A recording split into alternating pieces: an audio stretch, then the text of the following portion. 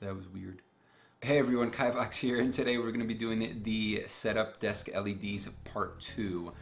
Shouldn't take too long. We're just going to go over what the components are that we're actually going to be using. I was going to go straight to installing the LEDs and showing you guys how to do that, but then I said to myself, maybe I should make one where I just go over the parts so everyone could just see that if they just want to see the parts, and if they just want to see the install, they just jump to that video.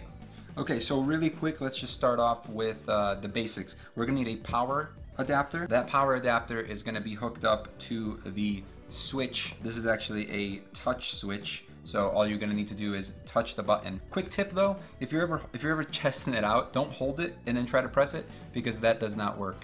It actually, it's the whole surface of it. Every metal part of it counts as a contact point. So we have power coming in here, going through the switch. Basically this is just an on-off switch, also a dimmer, which is pretty cool. This is the extension that I'm going to end up having to use. So here we have the LEDs, and we will plug them in. Alright, so right now they are on. If I hit this, they turn off. Tap it again, they turn on. If you hold it, they'll actually dim. Hold it again.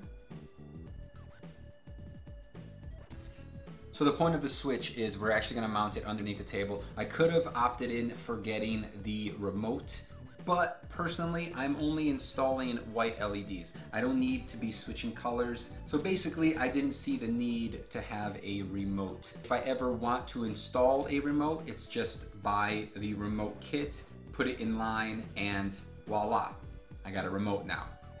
Alright, so those are all the parts that we're going to be using for this install. Thanks for watching, and make sure to check out part 3 where we actually do the install. Feel free to subscribe, like the video if you like the video. I'm Kaivox, thanks for watching, see you next time.